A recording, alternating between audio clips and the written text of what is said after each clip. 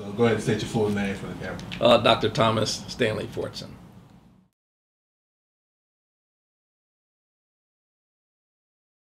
As a trustee, you have the larger responsibility to make sure that things are in order financially with the program, with what's stated. So we kind of monitor our program, the stated program of what they do regarding the teaching of the Bible. Moody's been around for 130 years, and so we don't get into operations with the detail, but we make sure that what we want the students to do and what we want them to achieve is monitored, and we are reaching our goals. That's a good question, because we're all on a journey and we have a story to tell. When I talk to men, especially with men, you have to recognize that we don't all come from the same place.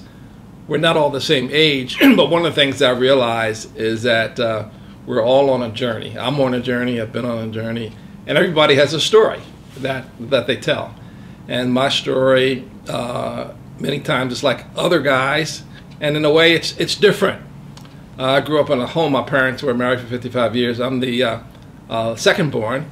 My older sister, I mean, she kind of ran the household, but it was good because you know, I learned how to deal with conflict, you know, as a result of having an older sister. But also one of the things that I think is unique, and like I said before, we're all on a journey that's unique about my family, that if you want to know a little bit about me, you need to learn a little bit about my dad. My dad came from the South. His father, they had to leave, but I never understood that story about why he had to leave Georgia. But when my dad was born, his father, which would have been my grandfather, he died at an early age, I think when my dad was 8. So basically, my dad grew up without a father. The significance about that is not that I didn't have a father, but of the 4 boys in my father's home, they never had someone to tell them that they were loved from a man. And so when I grew up, I tell, as I tell my story, my dad had a hard time telling me that he loved me. Now, I found out that he loved me. I found out certainly through my mother, who gave me the encouragement, but Dad had a hard time talking about that. But without understanding that he didn't grow up with a dad who told him that he was loved, my dad had a hard time telling me. He told other men. That's the unique thing about my story. Like I said before, everybody's on a journey. But he would tell other men in the community, I'm so proud of my son. He did this and he did that. And I used to come home and tell my mom, I says, Mom, why didn't Dad tell me he's proud of me?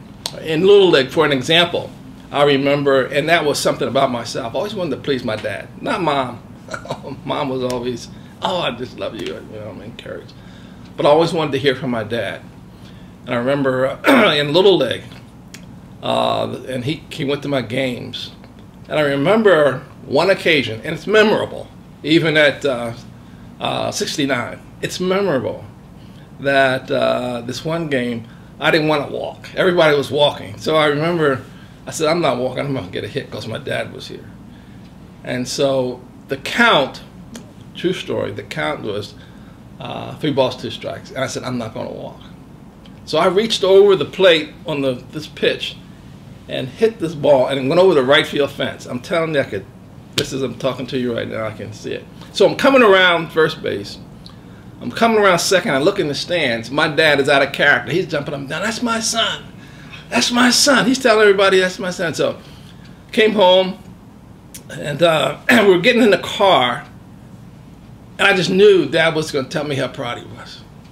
I got in the car. He didn't say a word. We drove all the way home, and he didn't say anything. Didn't even say it was a good game, son.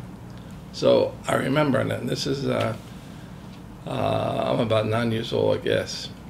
I remember going into my mother and I was crying. I'm saying this for a reason, because his mom, Dad didn't even say anything to me. He's telling all of the men how proud he was. And my mom said, you know, your dad is so proud of you. I said, he told me what you did. He's so proud of you. So I'm hearing it from Mom. but Dad never said it. See, it was significant, it was important to me that Dad was saying, and so for years, I didn't understand my father until I got to the point where my mom said to me, and I don't know why she said it then. She said, "No, you're just like your dad." I said, "What do you mean, just like my dad?" He said, "You are." You see, he didn't have a dad to tell him that he loved him. And that's why your dad doesn't tell you. He doesn't understand that he needs to tell you because he never received it. And from then on, that was significant with my father.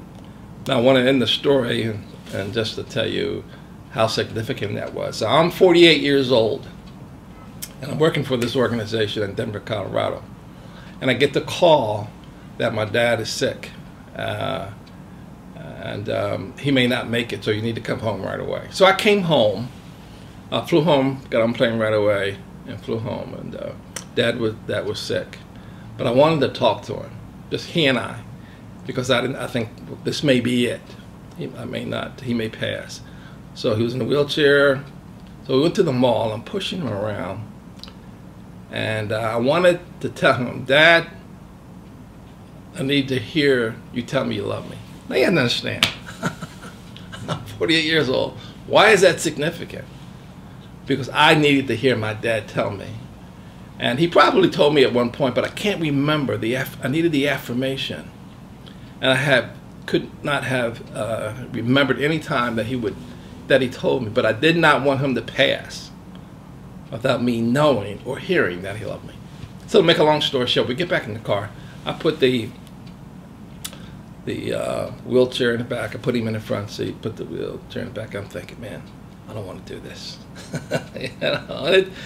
And I look back on it, I'm thinking, man, this is crazy. But it's something I had to do. So before I started the car, I looked over at my dad. He was looking out the side window. I says, "Dad, I need to hear you tell me something." He says, "What is it? What is it, son?" I says, "Dad, I keep him out in 48.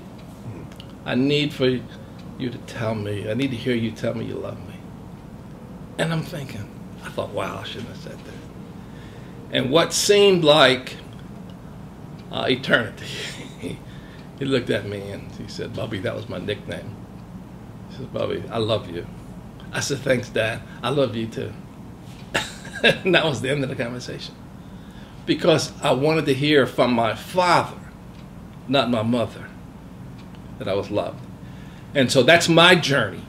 And I think that a lot of young men and even older men need that affirmation from another man, and especially their father.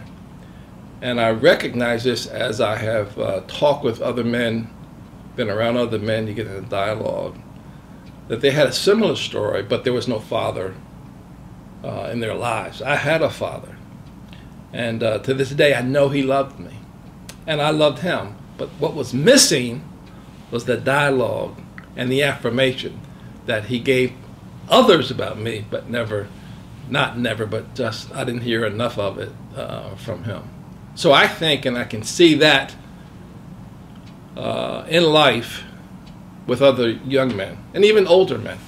You know, when you talk about, "Hey, tell me about your father," there might not have been a father. You got to recognize that. And sometimes you don't ask the question as you dialogue with them. But in working with men in an organization that I worked with for 15 years with Promise Keepers, with just working with men, I realized the significance of dialogue between a father and a son. And I have a son. And if you ask him, does your dad tell you he loves you? And he says, "Oh, Dad's always telling me this." Well, why is that? And it's unnatural for me because, like I said before, I'm like my dad. But why? I know that he needs to hear that. And I know he will never, when I pass, he will never say, "I never heard my dad tell me." He won't be able to say he never heard it because I did it deliberately and I did it for a purpose.